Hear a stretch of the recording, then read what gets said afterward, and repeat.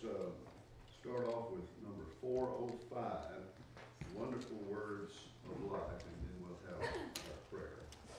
Wonderful Words of Life is what we're looking forward to this week. Let's sing with the Spirit and with the understanding. 405, Wonderful Words of Life. Hold up, Terry. Let him get it on. Okay.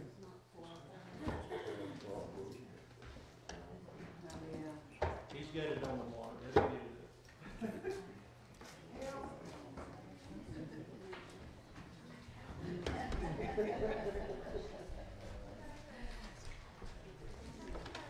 Yeah, this is the wrong songbook for pews.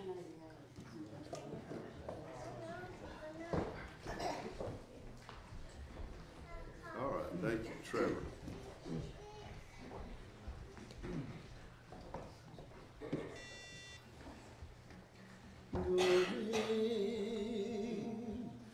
Sing them over again to me, wonderful words of life. Let me more of their beauty see, wonderful words of life. Words of life and beauty, teach me faith and duty, beautiful words, wonderful words, wonderful words of life. Beautiful words, wonderful words, wonderful words of life. Christ the Blessed One gives to all wonderful words of life. Sinner, listen to the loving call, wonderful words of life. All so freely given, wooing us to heaven. Beautiful words, wonderful words, wonderful words of life. Beautiful words, wonderful words, wonderful words of life. Sweetly echo the gospel call, wonderful words of life. Offer pardon and peace to all, wonderful words of life. Jesus, only Savior, sanctify forever. Beautiful words, wonderful words, wonderful words of life. Beautiful words, wonderful words, wonderful words of life. Now let's take that in prayer.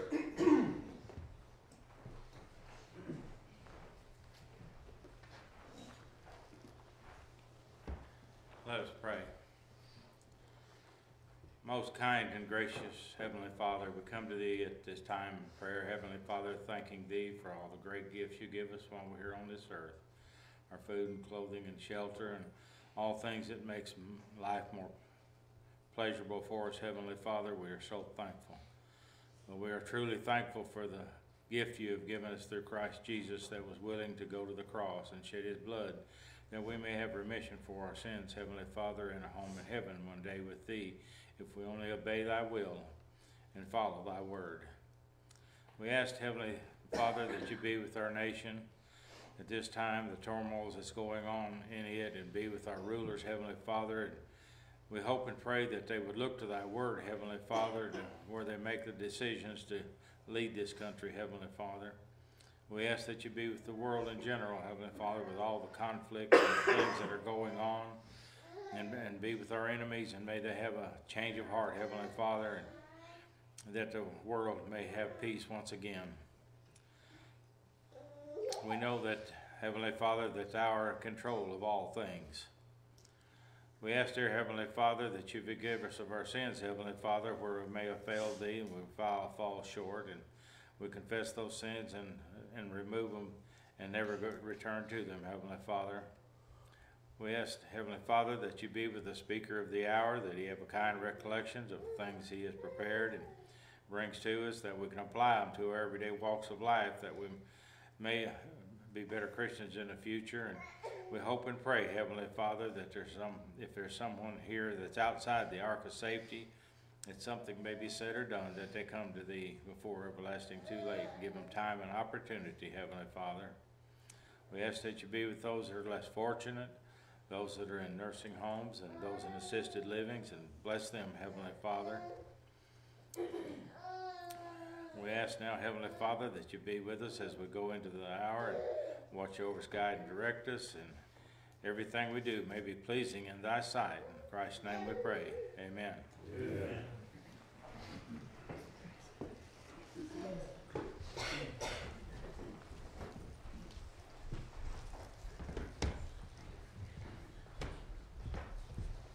Well, if you don't know me from anything other than the announcement that was handed out, I'm Mike McLemore. I have lived in Huntsville, Alabama for the last almost 15 years. And I am Emily's father. My wife Gwen is with me today. Emily is our youngest of 3 daughters. And of course, we are very happy that we have 3 sons to go with those daughters that we didn't have to raise, we didn't have to pay for, and we didn't have to educate. But that really brings me to a very special matter for me, and that is Terry Benton, because he has been a great encouragement, not just to our Trenton, but to our other son-in-law, Brian Garlock, who is also a preacher. And Terry has, for many years, been associated with Brian, has been a great encouragement to him. They are very good friends, and Brian has learned so much from Terry. I've enjoyed watching Terry for a long time before we ever met on their program that they do online from time to time, and have found him to be a great voice of wisdom and a stalwart example of a man who stands for truth. And you're very blessed to have him here with you. And I'm happy to be here. It's the first time we've been able to do anything together other than be at a birthday party. And so I'm happy to come. Thank you for asking me to do that. You're going to need your cell phone this morning, believe it or not. All of you, do you have a cell phone? No, not. You've got to get it. You're going to have to reach and get it. Anybody got a cell phone? This phone, this electronic device, is, I'm afraid, going to be the death of us. I was last Friday evening sitting with my family, with our oldest daughter Amanda and Jared, her husband, and their 2 children. And we were having dinner at Slim Chicken. And we were enjoying our company, but next to us, right next to us at a table, was a very distinguished couple. They were a mixed-race couple. The gentleman was very nicely dressed, certainly as nicely or maybe more so than I am right now, at a dinner table at Slim Chicken, if you could imagine that. His wife had a polo kind of top on that said War College, and I knew immediately that she was a military person. She later would put on a jacket that announced that she was in the Army, or had been in the Army, probably working at Redstone. They had 2 beautiful children, a young son, an older teenage daughter, very nicely dressed. And I could not help but notice that as they were having their dinner, he was on his phone doing something. His wife was on her phone doing something, maybe something important. The little boy had a tablet, and that's what really got my attention. He was watching something, maybe a game, I'm not certain. But he had headphones on. I mean, full-fledged headphones on. The young daughter was on her phone, and she was busy doing her thing and making pictures and videos and those kinds of things. And that went on the whole time they were there. The only words I ever heard said were said to the son by the father, "You need to eat your food," after being prompted by his wife to tell him to do so. The little boy, as they got up, the next words that were said as they were leaving was, "You need to go wash your hands." That was the entirety of the conversation that took place at that table. Now, I'm telling you that not to speak embarrassingly about that family. I'm certain they're a wonderful family. Those children will probably grow up to do great things. I believe only the good about that. But that cannot be good for us, guys. It can't be good for us. And before we look down our condescending nose at anyone else, we are guilty of the same. I often will chide people when I meet them for the first time. A man sitting there next to his wife, maybe they're waiting for a dinner table. Seems like we wait a lot to go out to eat, but anyway. And I'll see them, one on their phone, the other on their phone, and I'll always ask them the same thing. "Are you two talking to each other?" Now, let me just say to you, last night I was doing a few details on the lesson that we're going to have later this morning in the chair. And I looked over, and my son-in-law was on one end of the couch, and my daughter-in-law was on the other end of the couch, both of them on their telephones. And it became apparent to me that Trenton had probably sent Emily something, and they laughed at what they were sending each other. So it was clear to me they were talking to each other. Guys, the phone's going to be the death of us. It's going to be the death of us. It's robbing us of conversation. It's robbing us of relationships. It's robbing us, especially our children, of learning how to communicate any other way than through an electronic device. Now I look out at this audience and I realize that most of our behavior patterns are already formed. You have many young people. Certainly you're associated with many young people. Young people are being dramatically, profoundly, forevermore impacted by what's happening on their telephone. And we need to wake up to that truth. There are so many forces of evil that are being brought into our homes and into our minds and finding their place in our hearts that start with that gateway of the devil. It's put us more in touch with information and with each other than we have ever been in the history of humankind. But it is also destroying us from within. We need to be aware of the impact that that's having upon our young hearts. I'm here to talk to young people this morning. And of course, maybe by extension, is this thing going to work, Trent? I got to turn it on maybe.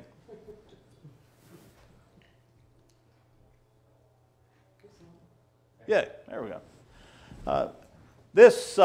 My assignment is to talk to young people and talk to them about the need for morality in their own lives and decisions that they are facing today that are unlike any decision that many of us have ever faced on some level. But I'm going to show you how they're all interconnected to one another.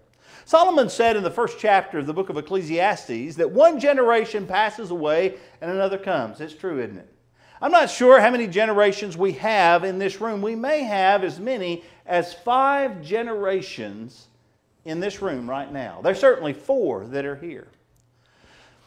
When Solomon said there is nothing new under the sun, I believe that our little Everly, who left, well, there were 5 here a minute ago, will face challenges that are no different at all than someone who was born, let me just say a number here, before 1933. That would make you 90 years old. Do we have anyone in this room, you have to raise your hand now, who was born before 1933? Is there anybody?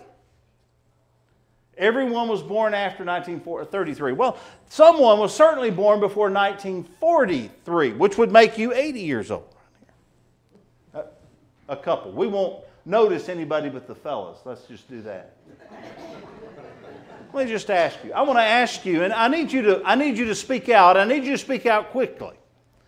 What was the most difficult challenge that teenagers or children faced when you were little, if you were born before 1933? What was the big challenge? What do you think it was that really faced people we had to deal with? Anybody? Well, learning to be subject to your parents, and I think that was the biggest problem. You know, they lay down a law to you, and sometimes it's hard to follow that law. You didn't understand why they been so tough on you. I think that was the biggest thing I was confronted with. Obeying your parents. Obeying your parents. Well, let me give you some more numbers here. Someone who was born after World War II, 1944, realize the war was still going on, but 1944 to what? About what's my number? I forget what my number is. 44 to say 1959. That was maybe my number. In that age range. What was your we've got a few of those, right? Some of you were born after 1959? All right, or before 1959? All right. What was your big challenge? What was it that you dealt with, that you believe was the most difficult thing that you dealt with in your lifetime? And the biggest challenge, what was that? Probably peer pressure. The pressure in relationships, right? And what were the kinds of things that really were the big challenge of that era, of that group of people? What were your peers wanting you to do? I'm not saying you did it. You don't have to admit to anything. Use vile language. Bad language. We've moved pretty far from just being able to understand why your father insisted on a particular thing to the language that we use. We're down the road now a little ways, aren't we, on that? Foul language. What were some other things that maybe... You know, you can't say smoking there because there was nothing wrong with it. Back in those days, they thought. I have articles written by preachers about where they were discussing the possibility that it may have a health problem. If it's so, then it wouldn't be something a Christian ought to do. But you see, those kinds of things had not really evolved yet. Foul language. All right, let's say someone who was born after 1963, or after 1960 to say 1993. Let me get a little closer to our time. How many of you were born during that time period? I was born in that period. I'm 60 years old. What do you suppose our big challenge was? I know what it was, but what do you suppose our generation faced? What were our peers trying to get us to do? I'm sorry? Drugs. Some did. You know, I had one boy in my class, had a class of 99, my graduating class. We had one boy who used drugs in our class. Just one. Only one. And he was using marijuana, I suppose. He'd come to class kind of that way. Drugs. Something else? I was thinking of something else. Alcohol. Now, it's not that they didn't drink before that. Let me speak up. Yes, sir. Please do. I'm getting sick and tired of that commercial that comes on about this hard iced tea.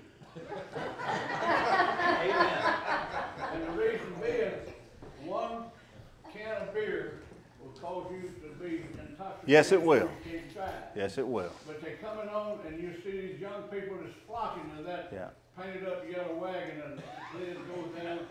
And young people, stay away from that. Yeah, that's right. It's 5% alcohol. It's strong drink in the Bible. It just is. That's what it is. And strong drink was everywhere always condemned. But they pass it off as good stuff. All right, let me tell you a story. I'm going to come over here in a minute.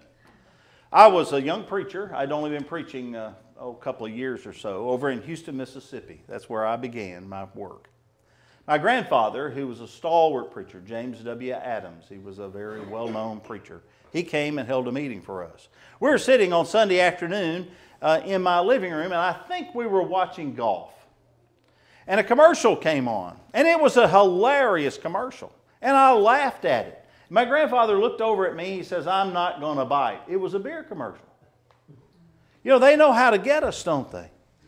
They know how to try to make it look like it is a good thing. It's going to make me better, going to make life better, make life more fun. Well, that really kind of opened my eyes to that. And I began to be far more aware after that than I was. I'm sick of that stuff too, brother. Over here, you had something. Our children were born during that time, and it was sexual immorality. All right. It is coming on, isn't it? Fornication, let's just call it what the Bible calls it. Immoral behavior began to be far more prevalent. Not that it was not, you see. I had a great aunt who conceived a child out of wedlock very early. She would have conceived sometime in the early 1940s. It was a very scandalous sort of thing. But those kinds of things happened before that. But they were in the darkness, were they not? And it began to be more prevalent, didn't it? Far more prevalent. How many young people in my class of 99 who conceived children before they graduated from high school? There were several. All right. Sexual immorality. Now, here's what I want to do this morning. I want to show you a pattern of digression that's prevalent in every culture. It's not just confined to American culture. We've seen over the last less than 100 years a big jump from just being able to respect our parents' command, and we never would have dreamed of going against it. But it was hard. To flagrant and open sexual morality. I'm going to talk more about what's going on in our generation in just a moment. But our young people right now, those children that were born after that time period of 1993 moving forward, they are facing challenges the likes of which we never could have conceived in our country and in our communities. But in the book of Judges, in the second chapter of the book of Judges, we're told the story of a generation that rose up that did not know the Lord or the works that He had done in their nation. They didn't know it. And we're moving into a period of time exactly like that. And how quickly have we done it? In about 4 generations. And the end of where this thing is going to end up, we don't know, do we? We've kind of gone through the issues that confront generations. Let me see if I can condense some of these things, because we haven't touched on a lot of things yet. Emerging in the 1960s, the period of rebellion. Now, my parents were raising their children in that time period.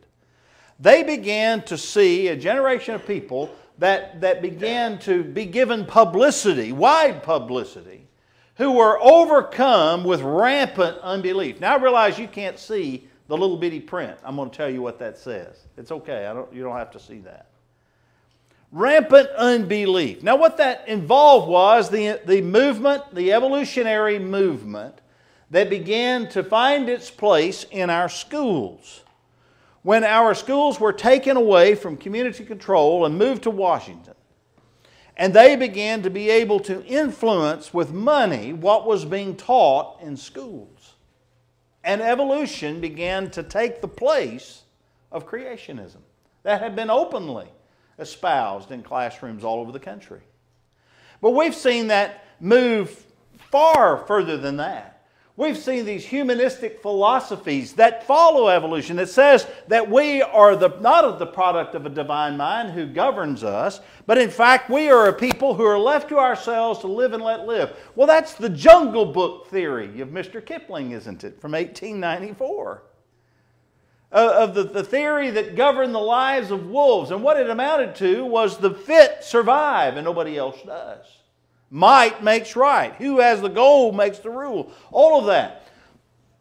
This humanistic theory that has followed evolution has found its way into the fabric, every thread of the fabric of American society. Global climate change. You know what the foundation of global climate change is?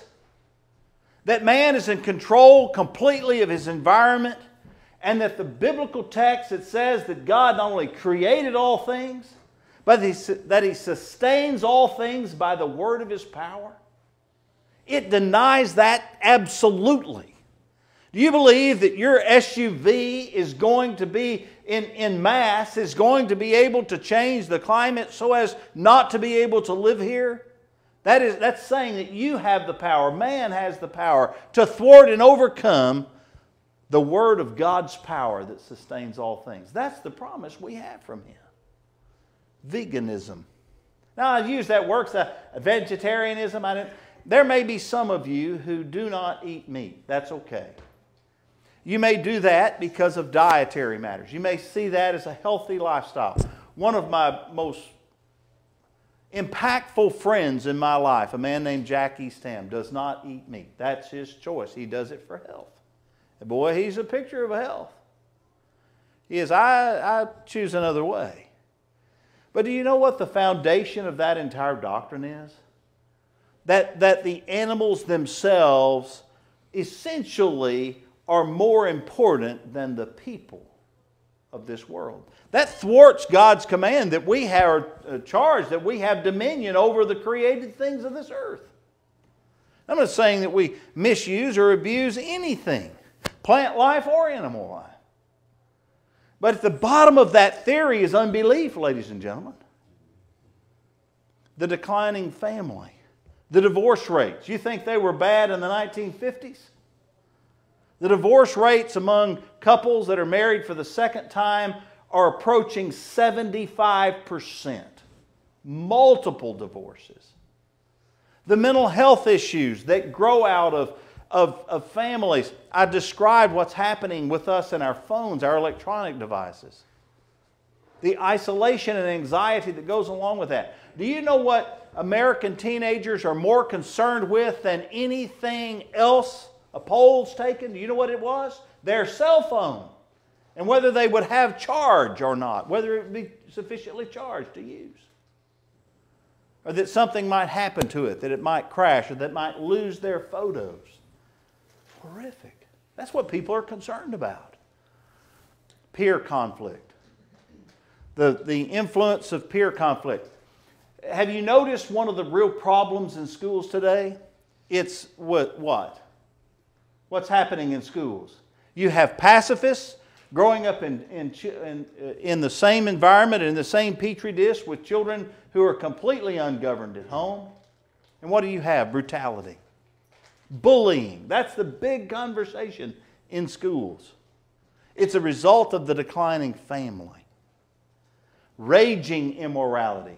Not just in the darkness, but raging immorality. Pornography. Ladies and gentlemen, this thing right here is one click away from the nastiest filth that is known to humankind. And if your children have a cell phone, you need to know what they're seeing and what they're able to see. Fornication that goes along with that. Homosexuality. Here's what's happening to our culture. We are in a spiral decline to the pit of depravity. That's where we're going. That's where our children are going. That is the world they're growing up in. You just take a look around you. And it's not just in Huntsville, Alabama, or Birmingham, Alabama, or Nashville, Tennessee, or Hollywood, California. It's everywhere. Why? Because the images are right here. Substance abuse, alcoholism, drugs, vaping, smoking. Those things are common, are they not? And each and every one of those substances are a form of drug. That's what they are. Don't kid yourself. It's strong drink. I don't care what name they call it. And then this gender identity crisis. Here are some words that you're going to hear.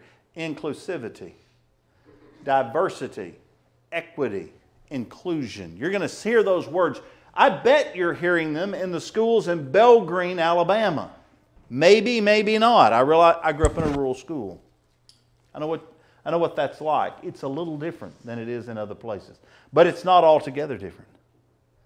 You know what this is coming from? Children who have anxiety about their body type or whether or not they're getting along. They're not getting along with their peers the way they do. And they have people, their own peers, who are telling them, you know, you're in the wrong body. That's what's wrong. And the person says, oh, really? Google search. It's everywhere. Teachers who will affirm that. Parents who don't know what to do and just simply are trying to help their children be happy. But what this is the bottom of the well of depravity. That's what it is. These are the issues that our children are facing, and they're not going to get better. They're going to get worse. They're not going to get better. As a matter of fact, they won't get better until our empire, like the Roman Empire, completely collapses and resets. That's the end. Now, I'm not here to preach gloom and doom. I'm just saying that that's where we're going. And how do we know that's where we're going? Well, I want to show you. How do we handle that? We have to find a benchmark. You know, every building has a benchmark that's set out away from the structure that is a point of reference for every other thing as the foundation is being laid. To find level and square and all of those things, you have a benchmark over here, a place, they call it in Scripture, it finds its evidence in Scripture as a cornerstone, a place of reference. And that place of reference is critical. And it's actually available to culture universally.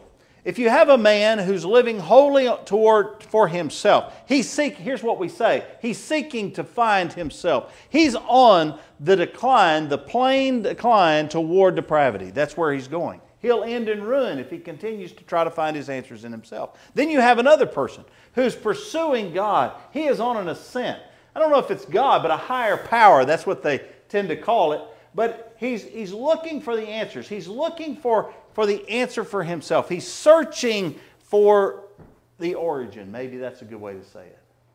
I believe that at both of those places, on both of those planes, there's going to be a point of intersection. And that point of intersection is God. The person who is looking, who is declining, he begins to realize fairly quickly, as he begins to move quickly, he begins to realize there is no answer in myself. There has to be something better than this. I'm hurting. I don't understand. I feel like dying all the time. What would happen to me if I die? That person is the prodigal when he hit the bottom. And he begins to look for some point of reference. The person who's on the ascent begins to search for God. He looks out and he sees the heavens, and they're declaring the glory of God every day, every night. They're preaching. And if he searches very far at all, he'll find a communication from his Creator, the Bible. And if he will open his heart and read it for understanding, he can find God. That was the message of Paul to the Athenian culture that was rapidly on the descent into depravity. He's not very far from one of us if you'll seek after him. Acts chapter 17. Now, here's what I want you to see that you'll find at that benchmark, at that place of reference. You'll find God as the answer for our origin. We're not here just happenstance. You look at the universal design, not just of the universe itself, not just our solar system, not just our ecological arrangement here in this world, but the human body. You. God is the answer for your origin. But God also is the standard of authority. It seems absolutely essential for people to understand that if God is creator, then it is axiomatic that He is the standard of government for His creation. Do we have an engineer here in the room? You create something, you know what it's designed to do, you've planned it that way, and when it doesn't function that way, you know something's wrong. You're in charge of that. God is in charge of us. He is the architect of civilization. We talked about those peer influences in every generation. A young man trying to understand why his father is asking him to do certain things. God is the architect of civilization. We need look no further than His Word. And God has placed fathers under a great responsibility to not provoke their children to wrath, but to bring them up in the nurture and the admonition of the Lord, the discipline and the instruction of the Lord. He's the architect of civilization. He has made us male and female. He made us perfectly suited to one another. I don't care what any psychologist tells you. That's how God created us. He is the architect of civilization. One man, one woman for life. He is the model of morality. I say the model because His divine nature has given us a model that is essentially circumspect on every level. Jesus came and modeled the perfect life, the sinless life. And He demonstrated and then left us 4 records of the same. And then He left us a whole bunch of commentary on the 4 records of the same. He's shown us what His expectations are from the beginning of civilization as He tried to govern His creation. He's given us the proof of immortality. What's the motive for all of this? What is it that's the impetus that's really going to move me, that's going to get me going to realize that this is the pursuit that is worth every effort that I can make? Jesus' resurrection from the dead, conquering death. You see, here's the one thing. The person that is on the descent to depravity, or the other person who is searching for the answers for his origin and leading ultimately to skepticism, ultimately it will. He'll never find his answer in science. Jesus is the proof of immortality. All of us are going to die. No matter which direction we're going, we're all going to die. And nobody has an answer for that, do they? Except God. And we have the proof of that in the resurrection of Jesus from the dead. Now, we've done a lot of talking. What's the getting out time for class, Terry? How many? At 1:45. All right. In Judges, turn to Judges chapter 2 with me. Now, this class, if you say, well, that book preacher didn't do anything but a bunch of talking. Well, that's what this was going to be. That's what this is going to be this morning. Turn to Judges, the 2nd chapter with me. I'm going to begin reading with you in verse 6. When Joshua dismissed the people of Israel, when Joshua dismissed the people of Israel went each to his inheritance to take possession of a land. And the people served the Lord all the days of Joshua and all the days of the elders who outlived Joshua, who had seen all the great works that the Lord had done in Israel. And Joshua, the son of Nun, the servant of the Lord, died at age 110. And they buried him within the boundaries of his inheritance at Timnath-Heres, in the hill country of Ephraim, north of the mountain of Gaash. And all that generation also were gathered to their fathers. And there arose another generation after them who did not know the Lord or the works that He had done for Israel. And the people of Israel did what was evil in the sight of the Lord and served the Baals. They abandoned the Lord, the God of their fathers, who had brought them out of the land of Egypt. They went after other gods from among the gods of the people who were around them and bowed down to them. And they provoked the Lord to anger. They abandoned the Lord and served the Baals and the Ashtaroth. So the anger of the Lord was kindled against Israel, and He gave them over to plunderers who plundered them. And He sold them into the hand of their surrounding enemies, so that they could no longer withstand their enemies. Whenever they marched out, the hand of the Lord was against them for harm. And the Lord had warned, as the Lord had warned them, and as the Lord has warned them. And they were in terrible distress. I want you to notice some things in that text. We have all of the things we talked about in that text. All the things. We have the influences of the surrounding peers. We have children who are struggling to understand and follow their parents. We have immorality. That's what the Baals and the Ashtaroth all involved. We had all of those things. All of the problems of society that we have today in mass, they had then. And they had them in increasing measure. Why? Because they allowed a gateway into their life. That's what they did. What you have in Judges chapter 2 and verse 6 through 10 is a model of digression. It's the decline.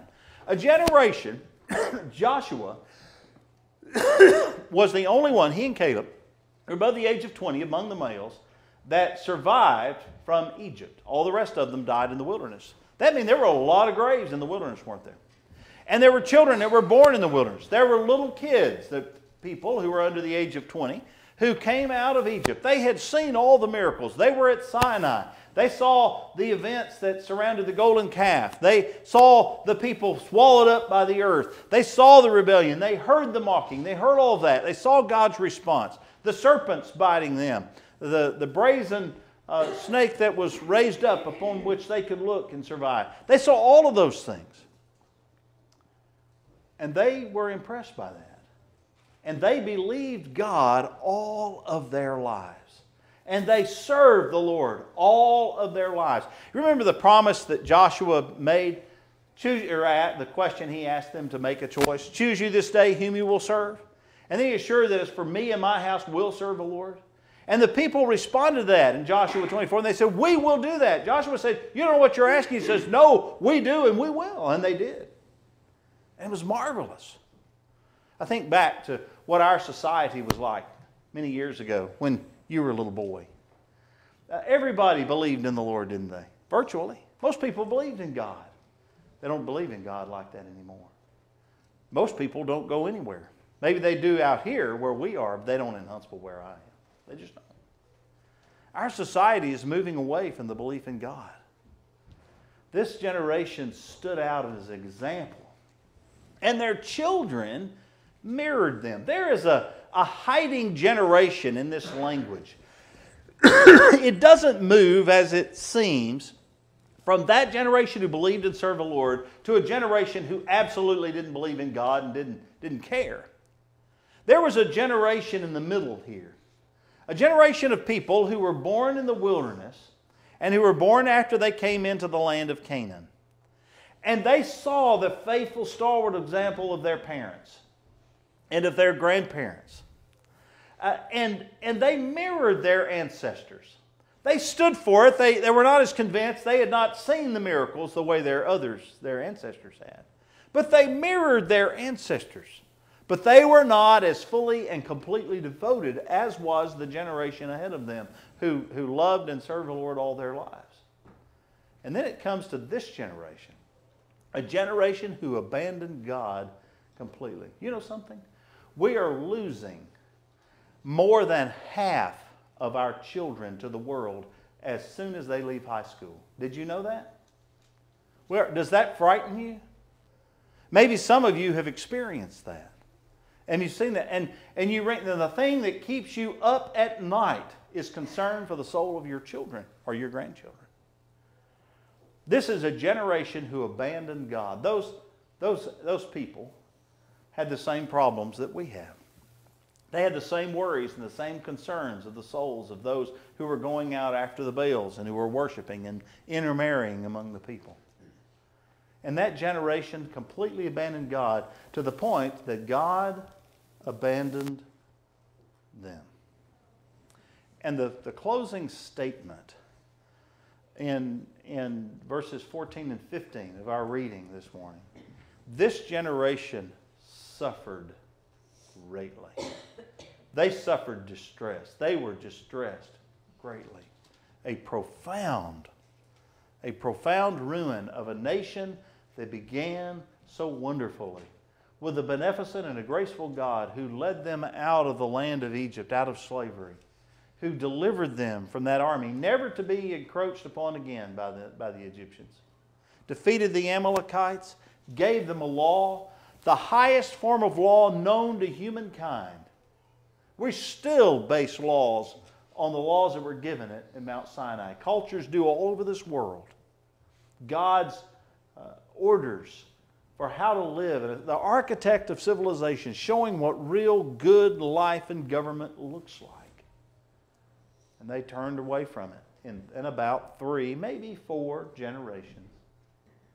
They completely turned away from that. What's our concern? Well, my concern, and your concern ought to be, am I going to perpetuate that model of digression? Or will I do something about it? Will I watch the former generation die in the wilderness and believe God and serve in the minority Somebody said this to me a long time ago, several months ago. We were talking about what's happening into our culture and how Christians are being treated. And I was pretty upset about that. And I was kind of tearing my shirt about that here and there in a sermon here and there. And he and I sat down and we had a long conversation about that. He said, you know something, Mike? He says, I think what we really need to learn to do is we need to learn how to live in the minority. We haven't been living in the minority in American culture. Most people believed in God. Most people understood a standard of morality. That's not true anymore. And we will be ridiculed, and we will be mocked, and we will be mistreated. We may even be beaten. We may even be jailed. I don't know what the end of this will be, but we have to learn to live the way Paul and Silas and Timothy and Dr. Luke and all of those lived, as they lived in persecution under the hand of the authority that didn't like what they taught or didn't like what they stood for and didn't like how they lived. They lived in the minority, and we're going to have to learn to do that. The question is, Joshua chose, I have to choose now. Well, that's where we're going next. And so I appreciate your time. Thank you. Thank you very much. Amen. Very good.